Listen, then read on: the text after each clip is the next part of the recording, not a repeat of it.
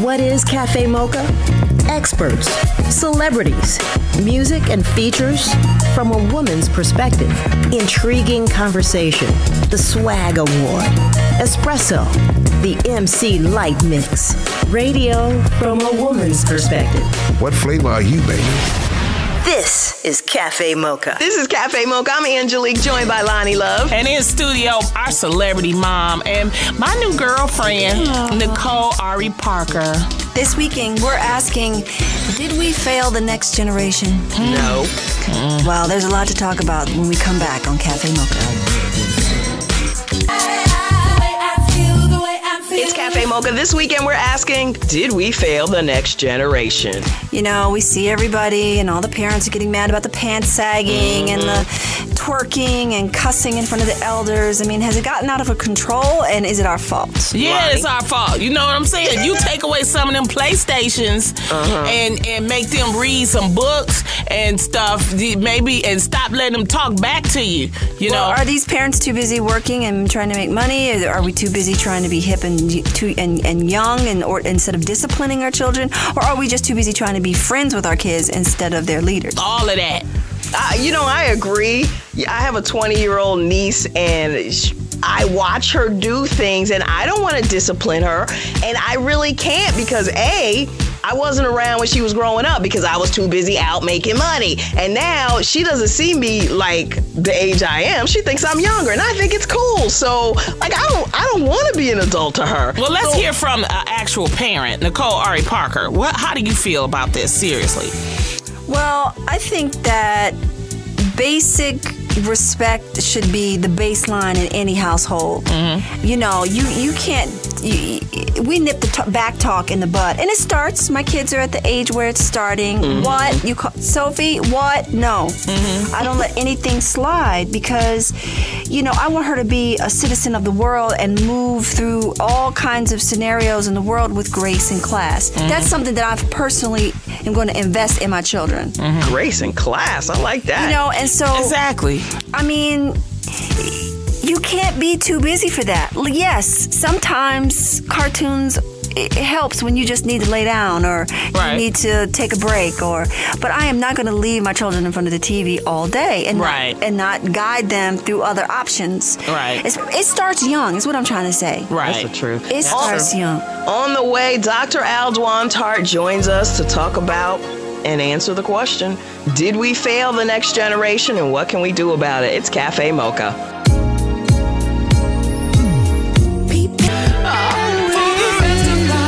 It's Cafe Mocha. I'm Angelique. I'm Lonnie Love. And I'm Nicole Ari Parker. This weekend's topic, did we fail the next generation? To help us with this, he's a psychologist and an author, Dr. Alduan Tartt, one of our favorites. Dr. Tartt, where did we go wrong? I mean, first of all, have we failed the next generation is the question. One, I think that we have. The research shows that we're spending less face time with our kids than ever before. Black and white.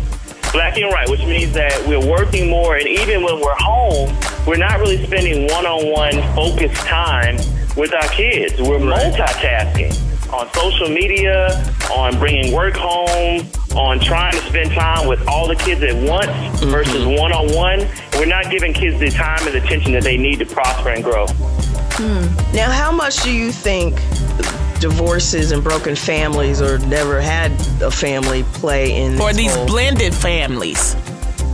Well, two different topics. I think, one, you only know what you know, meaning that if you didn't come from a family in which there was a ritual for family dinners, spending time together, family meetings to discuss problems versus not speaking, then you don't know to do that. And then number two, when you start talking about blended families, the research shows that it takes 3 to 5 years to really get into a groove as a new family, because you bring your culture from the previous relationship and try to mix it, and it takes at least 3 years to come up with your own new culture. So there's automatic conflict when you start blending families. It's Cafe Mocha. We're on the line with Dr. Tartt asking the question, have we failed the next generation? Dr. Tartt, how do we fix this if we're failing? How do we, as adults, as parents, even me as a single woman, how do we help fix the next generation? I'll tell you how we fix it. It takes an hour-long written test to get a driver's license, but nothing to become a parent. Hello. We need help. We need people like Dr. Tartt to really start outreach, and I think there should be pamphlets passed out at the clinic. How to be a mom. Yeah, just some basic stuff, because like he said, not a lot of people even know what a cooked dinner around the table looks like. Yeah, I agree. I think we have to go. I love that idea. I think there should be mandatory parent training, because parents don't know developmental milestones. Parents don't know structure, timing, how to improve kids' grades. And remember, relationships and parenting is hard. You know, parenting one kid gives you no advantage in parenting another, especially if you're parenting a girl than a boy. So I think it's about spending time together on a daily basis, improving your parent training, and then as someone without a family, I think it's okay for us to go back to the village and start mentoring 12 to 1 on the discipleship model and make that part of our culture to make sure that kids without proper family time at least get it in the community. It's Cafe Mocha. We're asking, did we fail the next generation? More with Dr. Tartt coming up. Let's get back to the music now. Cafe Mocha, radio from a woman's perspective. It's Cafe Mocha. We're on the line with Dr. Tartt talking about how we fail the next generation. Dr. Tartt, can you give us 5 ways or 5 tips to help bring the generation back? Absolutely. According to a book by Paul Tuff called How Children Succeed, he said there's 5 characteristics we have to teach our children. Number 1 is ambition. Number 2 is professionalism. It's about working hard every day with a proper attitude. Number 3 is integrity. Number 4 is resourcefulness. And most importantly, number 5 is resiliency and grit. The research shows that the people that are at the top are not the smartest. They didn't come from the best families. They're not rich. They're the ones that have the most resiliency and grit. And that is something as teachers, as parents, we must teach our kids how to bounce back from adversity. That's the only way to be successful. Life's going to knock you down, but you got to get back up. I love it, Dr. Tartt. As a parent, thank you so much. Well, thank you, Dr. Tartt, for joining us. It's always a pleasure. We always learn something from you. You can get in touch with Dr. Tartt on drtartt.com. More Cafe Mocha when we come back. Cafe Mocha. We're socially savvy. Like us on Facebook. Follow us on Twitter at Cafe Mocha Radio. Experience the flavor at cafemocharadio.com. Backstage at After Midnight with Dule Hill, who I love you in sight. Oh, thank you. What made you, pause that for a second and come and do Broadway? Well, we had finished filming in August, so I had to fit in the schedule anyway. And I started here in musical theater in New York, right here on Broadway, understudying Savion Glover and the Tap Dance Kid. Wow, that was a long time ago. Yeah, so anytime to come back and be around amazing dancers and amazing music and amazing singers like Fantasia, it doesn't happen too often in life, so you have to jump at it when the opportunity presents itself. How is it working with Fantasia? Oh, I love her dearly. She's a phenomenal talent. Her spirit I think her spirit exceeds her talent. Okay. I really enjoy coming to work every day and hanging out with her. I'm definitely going to miss her dearly as she moves on to her next stage. Now, are you staying for the run, or how much longer are you running? Not for the run. I'll be here for a little while longer. Okay. I'm at least here until March, and then we'll see what happens after that. Psych the musical. I taped it. I still haven't seen it yet. What on earth made you guys go there? It's our show creator, Steve Franks. He's a songwriter. Okay. And beyond being a TV series writer and a film writer, he's a songwriter, and he saw that all the time off stage we were always singing songs and acting a fool. So he said, I would like to do a musical. So he did it. That's the thing that can happen when you are the show creator of a hit show. Right. You pretty much say you want to do something and then you make it happen. Whatever. And then you're on a network where you can actually do that. Yes, USA has been the greatest collaborative partner out there. They really have supported us along the journey. They gave us the support early on to find our legs and to find our audience. And anytime we want to try something outside the box, they've always said, go ahead, go for it. Talking to Dule Hill about After Midnight and, of course, his hit series Psych, which I absolutely love. Do you think the show ever would have happened on network TV? Psych? Yeah.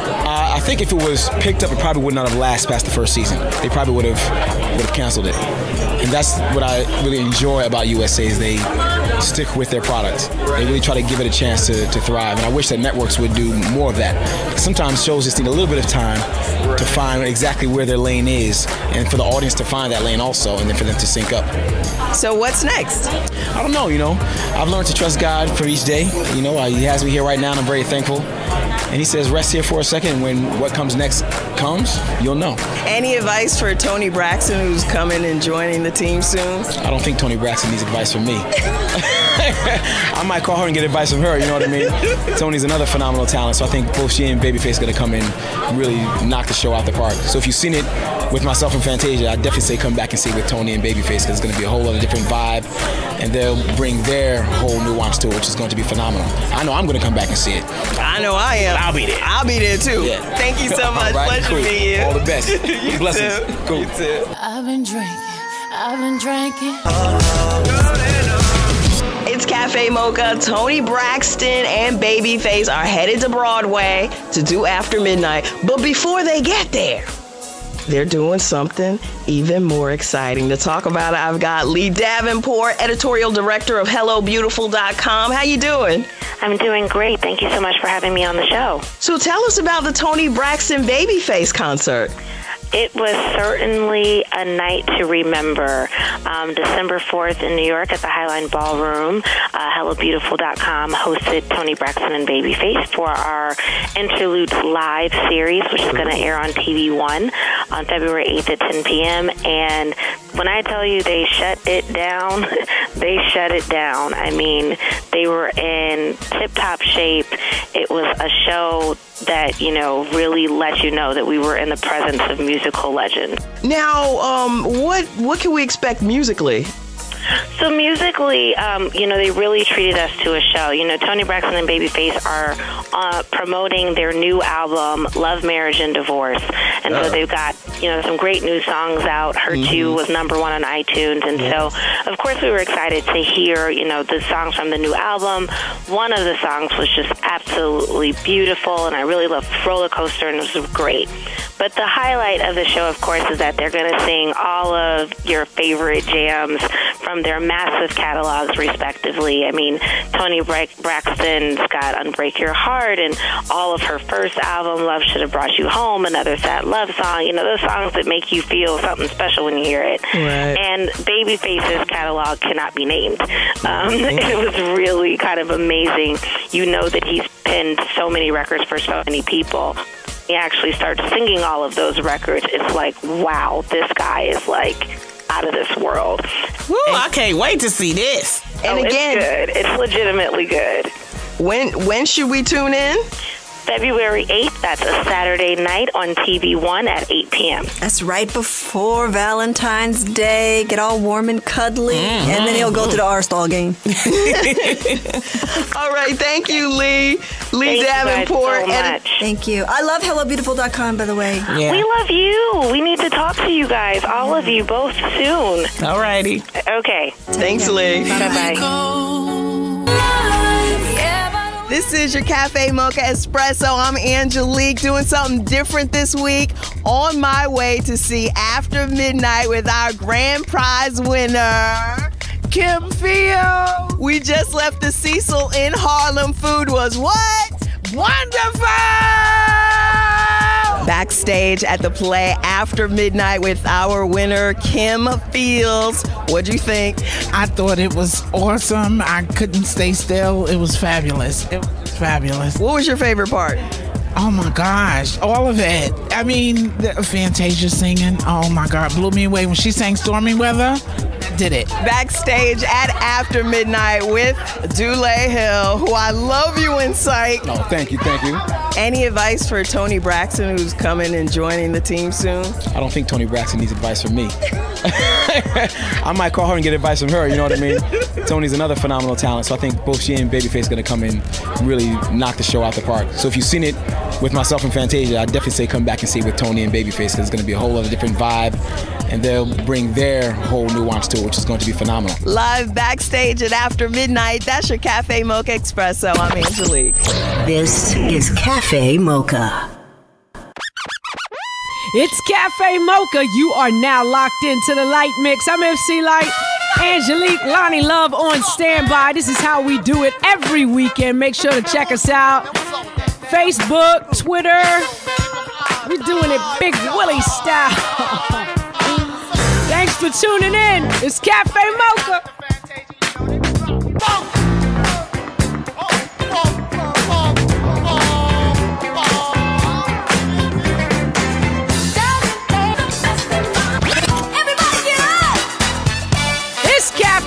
Everybody get up. It's the Light Mix Lightro at your service on the ones and twos. This is Tina Marie. We shout you out and send you peace and love. Peace and love. God bless you. Tina Marie, come on.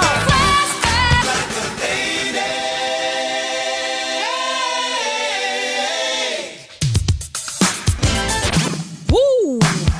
Yeah.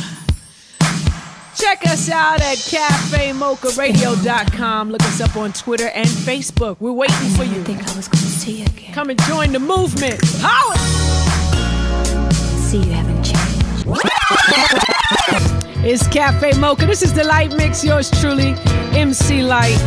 I tell you what, it's all about the Cafe Mocha movement. We are at Cafe Mocha on Twitter. Check us out. Oh! It's Cafe Mocha. That was the MC Light Mix. You know, I really, as a parent, I'm going to look for that book on Amazon or something. Mm-hmm. How to Raise a Successful Kid by Paul Tough. Ooh. T-O-U-G-H, like tough. Yeah. And I just love what Dr. Tartt was saying about how the most successful kids aren't the ones that had all the money or all the access to everything. They had resilience and grit, ambition and integrity. And if you don't believe that, look at Justin Bieber. $100 million and youth don't go together. We'll see y'all next week. Cafe Mocha.